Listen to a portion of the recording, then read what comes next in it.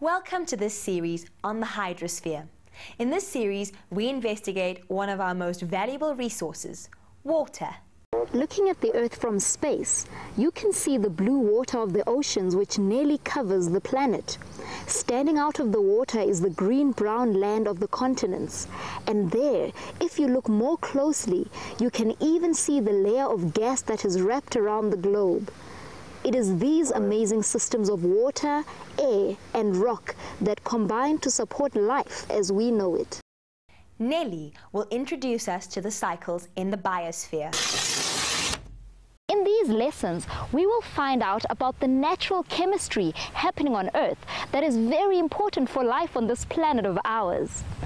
This chemistry happens as part of a cycle, and these cycles are part of huge global systems. A system is something that is made up of individual parts that interact and work together. This interaction means that the system as a whole can perform an important function, doing more than any of its individual parts could do. Just like, say, our nervous system does. So, what is the focus of today's lesson?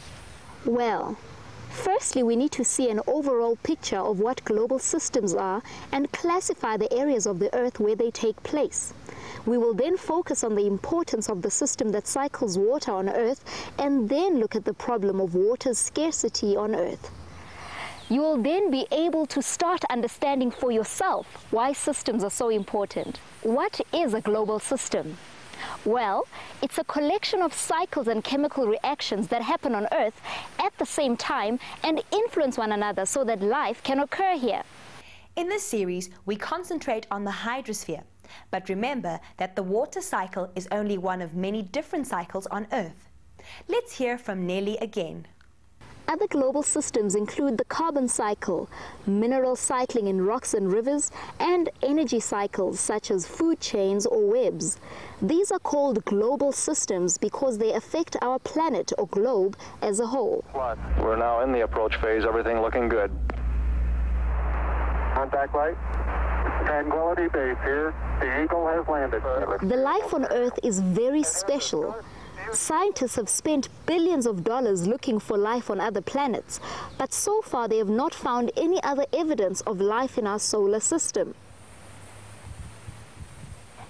On Earth, we call the place where you find life the biosphere. This term comes from two words, bio, which means life, and sphere, which means a round space, like a globe or ball. So, the biosphere is the life space of the planet. The biosphere forms a ring around the Earth. It starts at the bottom of the deepest sea trench, 11 kilometers below the surface of the water, and it reaches up to the skies, about 6 kilometers above the surface of the land. The biosphere exists when three different parts of the Earth exist together to support life. First, there's the lithosphere, which refers to the land, from huge continents to tiny islands. Litho is the Greek word for rocky, so lithosphere means rocky space. Then there is the atmosphere. This is the layer of gas that is wrapped around the Earth. The atmosphere supplies us with oxygen for breathing and protects the Earth from harmful radiation. The word atmos refers to air, so atmosphere means airspace. The third important region is the hydrosphere.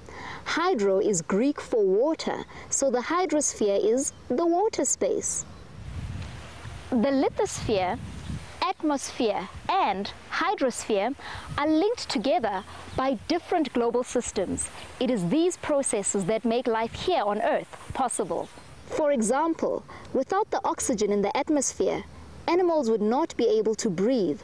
Without soil, plants would not be able to grow and photosynthesize and give off the oxygen. Now, in this lesson, we are going to find out about the role of water. Can you imagine a world without water?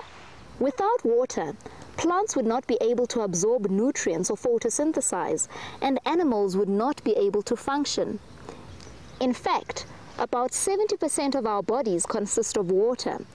Water ensures that major systems function in our bodies. The circulatory system depends on water. Blood is a watery solution that carries nutrients and gases throughout the body. The nervous system functions because a solution of ions dissolved in water can conduct electrical impulses around the body. The digestive system depends on water to break down food and assist the absorption of nutrients. Even the body's temperature is regulated by water. When we get hot, we perspire, leaving water on the skin. The sweat evaporates and cools us down. So, water is essential for life. You may think that there is enough water on Earth for all organisms to use, but is this true? Well, let's imagine that all the water on Earth can be represented by these 100 glasses of water. Right. We'll start by looking at the place where there's the most water. Now, water is stored in many different places and in different containers. A special name for a water storage system is reservoir. Now, which place do you think we can find the Earth's biggest water reservoir? Think about looking back at the Earth from outer space. Yes, the oceans are the Earth's biggest water reservoir. In fact, the oceans hold 97% of the entire world's water. That means 97 of these glasses need to go into the ocean.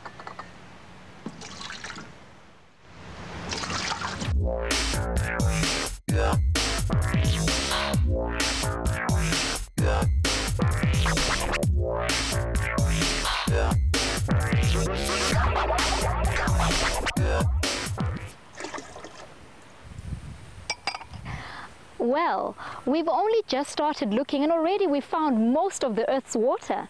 There should be plenty of water in the oceans for organisms to drink. Unfortunately, the oceans are filled with salt water, not fresh water. Humans can't drink salt water and neither can animals. You can't even water plants with salt water. The only thing that can live in salt water is sea life, like fish, sharks, whales, coral, and plankton. Not to say that oceans aren't useful. Oceans are a very important part of the hydrosphere. They form the largest water reservoir on the planet. Because of this, water currents in all the oceans and seas in the world help regulate the Earth's temperature. But we'll get to that in another lesson. Let's get back to our current problem. We already know that 97% of the Earth's water is being stored in the ocean. Let's take a closer look at the remaining 3% to see if we can find any suitable drinking water. Now, after the oceans, what do you think is the next biggest water reservoir on the planet? Think about it. Where else would you find lots of water? Well, here's a clue. The colder you get, the closer you are. Did you get it? The second largest reservoir of water on this planet is frozen as ice. Most of this ice can be found near the North and South poles. Here, the temperature is so low that huge volumes of water have frozen to form thick sheets of ice. These ice sheets are called the polar ice caps. Parts of these sheets are in fact frozen seawater. The ice is pure water molecules. The saltiness remains in the cold seas. Because the Arctic and the Antarctic are at opposite ends of the Earth, we call them the polar regions. Some of the ice in the polar regions has been frozen for millions of years. That's some pretty old water.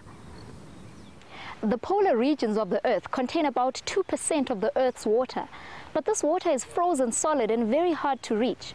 We'll have to keep looking for another good source of drinking water. Let's go back to our containers again. We have already taken out all the salt water we have found in the oceans. Now we must take out 2 glasses of frozen water that we found in the polar ice caps.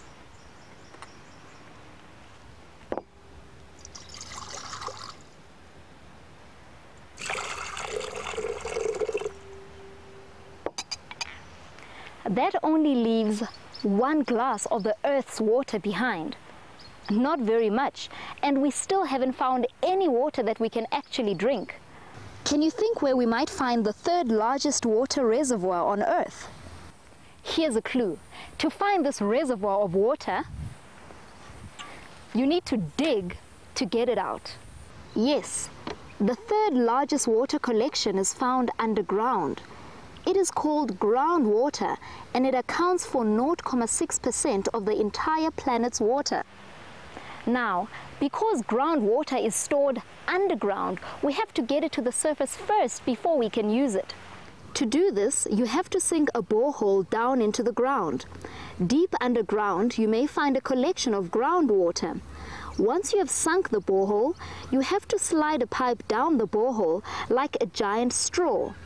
When the pipe is in place, you can start pumping the groundwater up the pipe until it reaches the surface. An electric pump or a windmill is usually used to transport the groundwater out of the ground.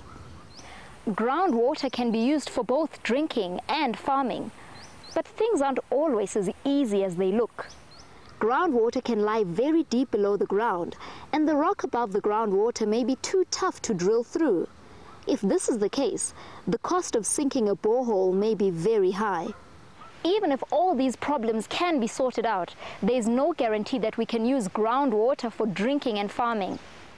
Groundwater contains lots of minerals that have been leached out of the rock. These minerals could make the water unsuitable for human use. So, although there's plenty of water right under our feet, we need to keep looking for another source of drinking water. So, let's take the groundwater out of the glass. We're now left with less than half a glass of water. Things are getting pretty scary, and we still haven't found any suitable drinking water. What do you think is the next largest reservoir of water on the planet? Well, your clue is up in the sky. Could you guess? It's in the atmosphere. Do you remember that the atmosphere is a layer of gas that surrounds the Earth? Well, the atmosphere is also a storage system that holds 0.3% of our water. This water is stored in the form of clouds, and it comes down to Earth as refreshing rain or frozen as hail and snow. The problem with this reservoir of water is that we can't reach into the clouds to fill our buckets, and we can't just make it rain every time we need some water. This is a very important source of water, but it's not useful to us up in the atmosphere.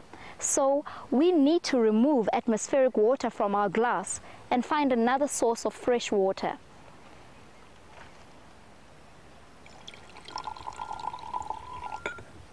Right, now let's see where we stand. There's water in the oceans, in the polar ice caps, under the ground, and in the atmosphere. But we still haven't found water that we humans can use without too much difficulty.